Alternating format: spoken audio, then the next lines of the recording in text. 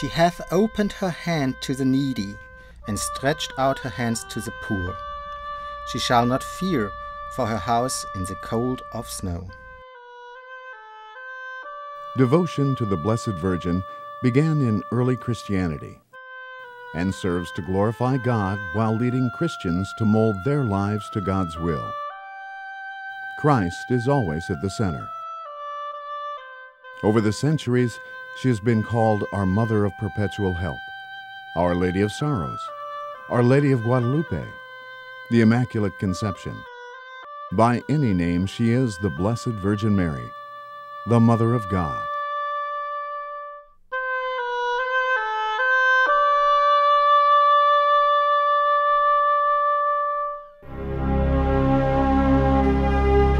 One of her earliest titles is Our Lady of the Snows. This devotion traces its origin all the way back to 4th century Rome, where it is said a miraculous snowfall covered a hilltop on a hot August night. Legend tells us that in the year 358, a Roman patrician named John and his wife decided to give all their earthly goods to the church and prayed to Mary for guidance.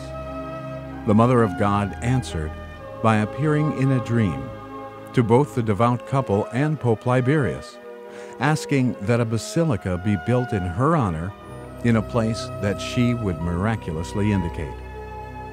On the morning of August 5th, a typically steamy summer day, Romans were stunned to find snow covering the Esquiline Hill. As the faithful watched, the Pope traced in the newly fallen snow the outline of the future church, which would be called Santa Maria ad Nevis, Our Lady of the Snows.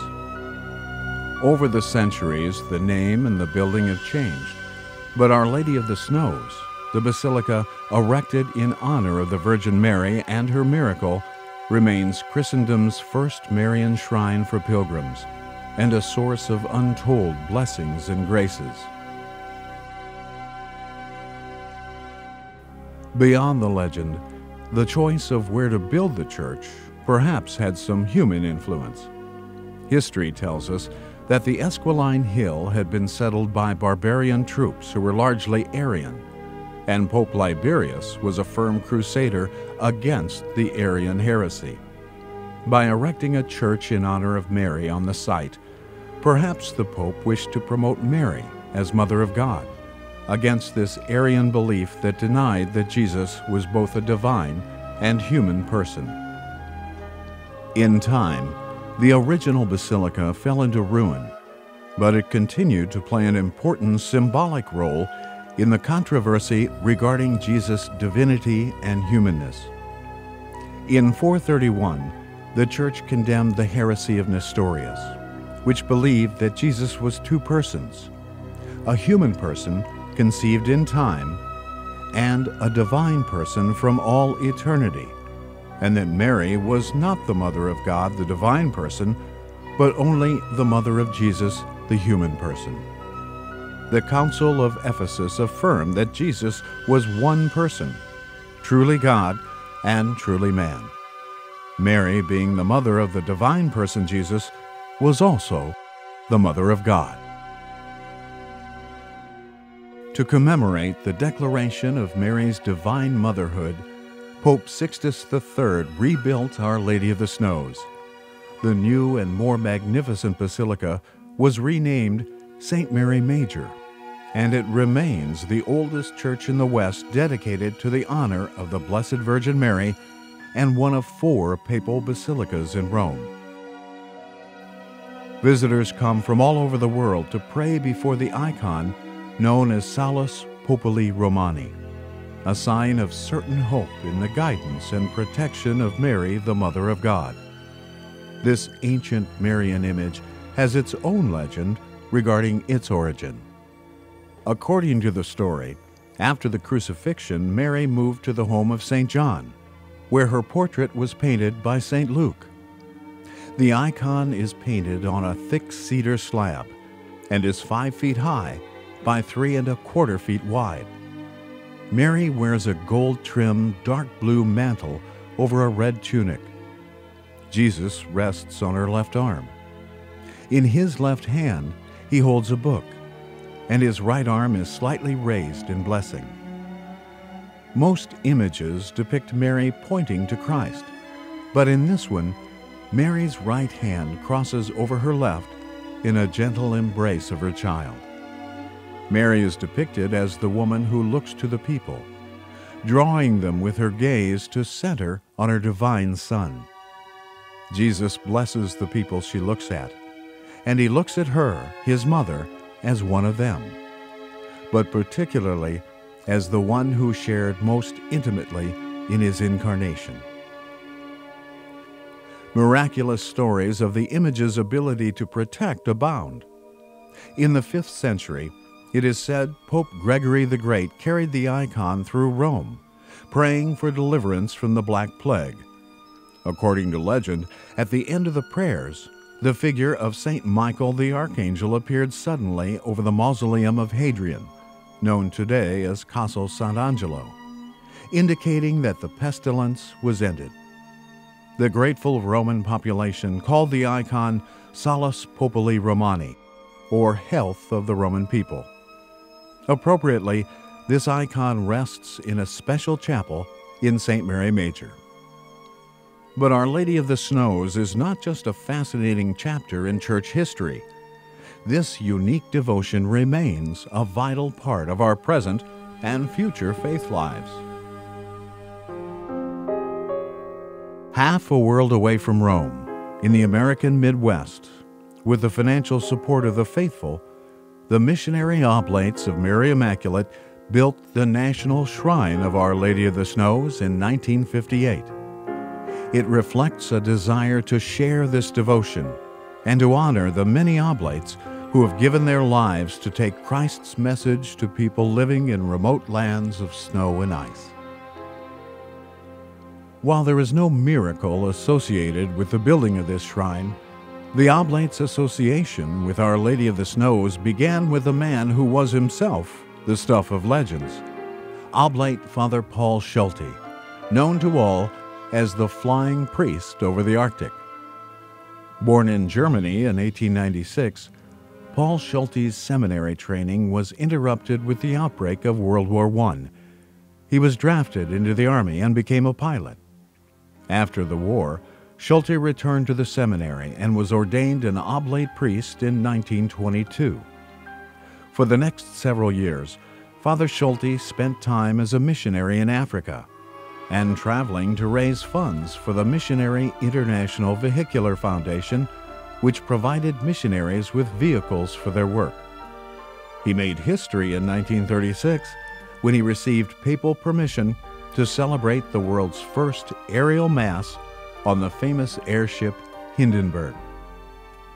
In 1937, Father Schulte was transferred to northern Canada, where he utilized his skills as a pilot to fly his specially equipped ski plane from one remote mission to another, celebrating Mass, delivering supplies, and performing medical evacuations. Like all missionaries working under harsh conditions, Father Schulte struggled with hardship. But as the following letter shows, he found strength and inspiration in the prayers and loving example of his mother. My dear good mother, your last letter with its promise of your prayers brought me great consolation. I had written you that I was going through a hard trial. Thank you for your special prayers. Suffering is a touchstone, especially in the most critical hours of life. A philosophy and a religion which can fill our hearts with heroic courage, even in the midst of heartbreaking sorrow and anguish, is one that proves its worth and truth. It is your example, dear Mother, the remembrance of suffering heroically borne for love of God, which I took with me into the Arctic. But amidst the struggle and difficulties, Father Schulte also found inspiration and God's presence in the stark beauty of the Arctic. He wrote, "No phenomenon was more electrifying than the Northern Lights. One February night in 1937, I stood for a long time on a small wooden bridge although the temperature was 40 degrees below zero. The glorious celestial display of the northern lights that night was unforgettable. How great must be our Creator! Father Schulte imagined Our Lady of the Snows appearing over the northern lights, describing to his mother the image he would introduce to the Inuit people and commission a painter to create. She is pictured coming down from heaven and holding her son to gaze at the astonished Eskimos. The rays of the northern lights fold about her like an iridescent mantle floating down from the sky toward the everlasting ice and snow below her. This heavenly cloak of the Madonna covers the figures of the kneeling Eskimos, men, girls, and mothers with their babes in their arms. On the right, the heavenly cloak of northern lights pass over my airplane and myself, bringing the Eucharist. Father Schulte might have spent the rest of his life flying between missions in the Arctic Circle had it not been for the outbreak of World War II. When the war began, a tide of fear swept the nation. Innocent Japanese Americans were put into internment camps. Some German-born residents also found themselves under suspicion. And so the flying priest over the Arctic found himself grounded by the U.S. government and ordered interned for the duration of the war at St. Henry's Oblate Seminary in Belleville, Illinois. Not one to sit idle, Father Schulte, along with a young oblate by the name of Father Edwin Guild, cultivated devotion to the Blessed Mother under the title of Our Lady of the Snows. They founded the Missionary Association of Mary Immaculate so that others could share in the good works of the Oblates. Laymen and women, through their prayers, works of charity, and financial contributions, aided the missionary oblate priests and brothers in educating seminarians, building churches, assisting the poor, and bringing hope to those in need. Visitors to the seminary were captivated by Father Schulte's painting of Our Lady of the Snows.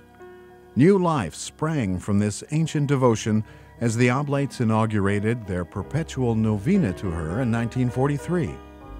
In 1951, the first solemn outdoor novena was held, with the final day being celebrated on August 5th, the Feast of Our Lady of the Snows. Eventually, all of this culminated in the building of a national shrine in 1958. Beyond the legend, faithful and generous people continue to be inspired by the person and example of Mary, who said yes to God's call. In all her many titles and images around the world, in every language and culture, Our Lady of the Snows is a mother, a protectress who spreads her mantle over all her children to bring them into the light of faith.